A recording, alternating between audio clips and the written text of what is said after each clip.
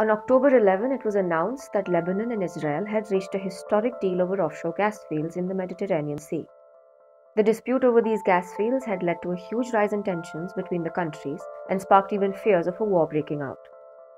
The differences over this crucial source of energy had intensified as both countries were eager to exploit the resources at a time when global energy flows have been disrupted due to the Ukraine war.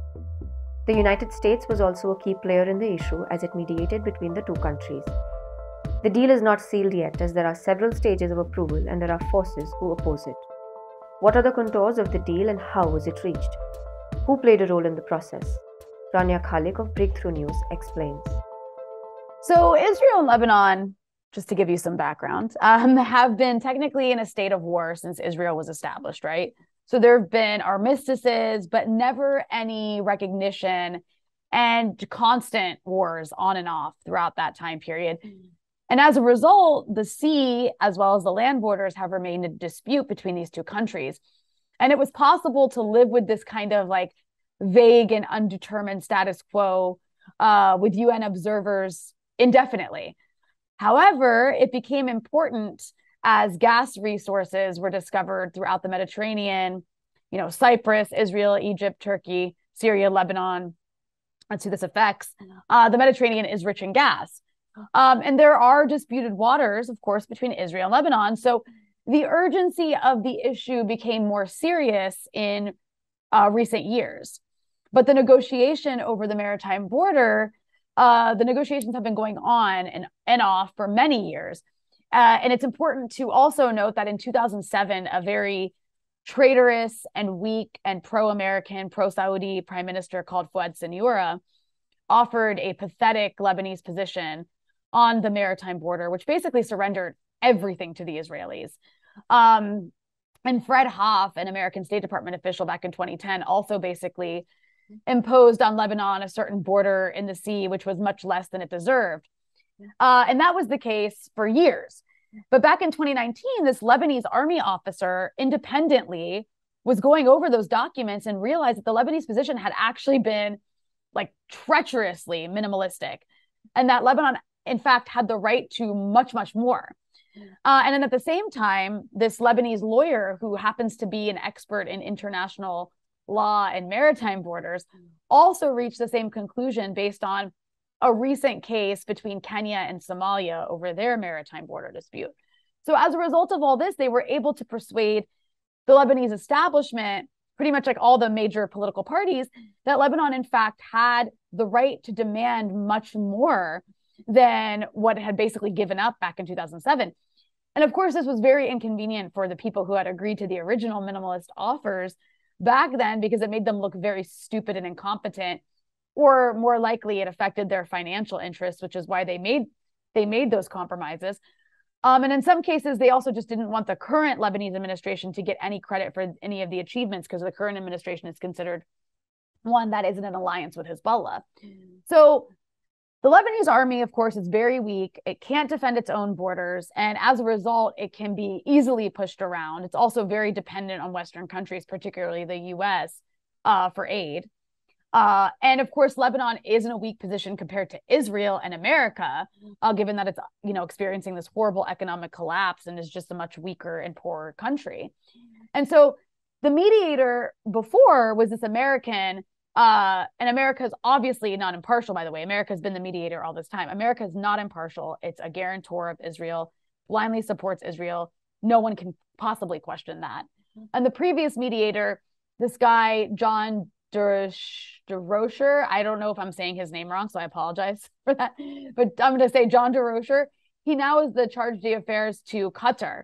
But he was the American mediator in the past, and he showed up in the new round of negotiations, and he demanded that Lebanon accept the Israeli position, which is basically to take everything, or talks were over. And so things fell apart very quickly. But then this new mediator was appointed by Biden. His name is Amos Hochstein, and he's Israeli-American, which obviously cast doubt upon his impartiality. And we've known for about a year now that an extraction platform on a ship was making its way towards the Israeli coast, in disputed waters that technically fall into waters that the Lebanese side had a right to claim. And this is called the Karish Field. And then meanwhile, the Israelis were claiming this maximalist position that included a field that is clearly in Lebanese waters called Kana. So thanks to the fact that there's a powerful semi-state actor with its own army, intent on defending Lebanese sovereignty, called Hezbollah, the Lebanese government was in a position to actually assert its rights by making threats, right? Threatening war, in effect, threatening to prevent Israel's extraction from Karish if Kana wasn't given fully to the Lebanese side. So when there were any doubts about how determined Hezbollah was, they sent drones to the Karish field to the extraction platform in order to show that they have the power to disrupt the whole thing. And after those drones were sent, this happened a couple months ago, the American mediator relented and offered Lebanon all of Kana. So the Lebanese side has been weakened by the fact that ultimately the president was afraid to submit the maximalist position to the UN. Part of that is because of an extreme amount of pressure from the US, but also because he was aware he wouldn't be able to deliver on that position, and then he would end up being accused of being weak and a sellout. So we ended up keeping the original position. But again, thanks to the new equation determined by Hezbollah that no extraction from Karish for Israel, if there's no extraction from Kana for Lebanon, because of that, you can't have it. You don't get any gas. If we don't get any gas, Lebanon was able to get all of Kana in this deal. So the Israelis had wanted to start the maritime border at a point on the land, right? This is another aspect of this. They wanted to start the border at a point on the land, which would have removed some of Lebanon's sovereignty over some land territory claims. And Hezbollah was able to also prevent that. So they've legitimized once again the importance of their weapons, right?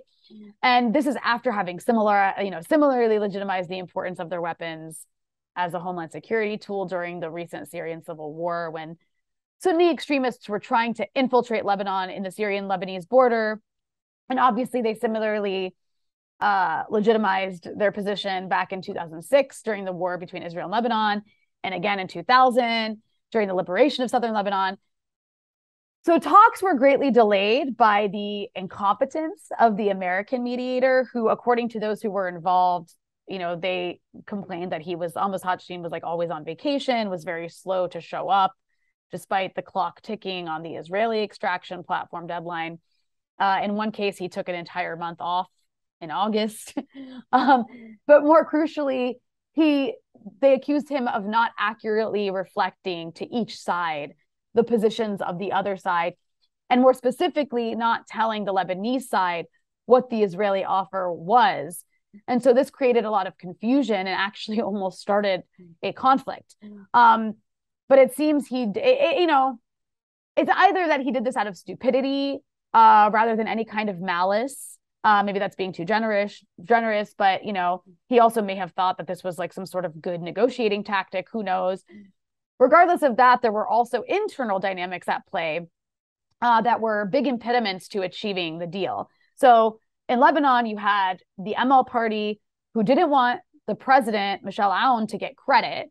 At first, Michel Aoun's Free Patriotic Movement, or FPM party, and his own son-in-law wanted Lebanon to get the minimum rather than the maximum.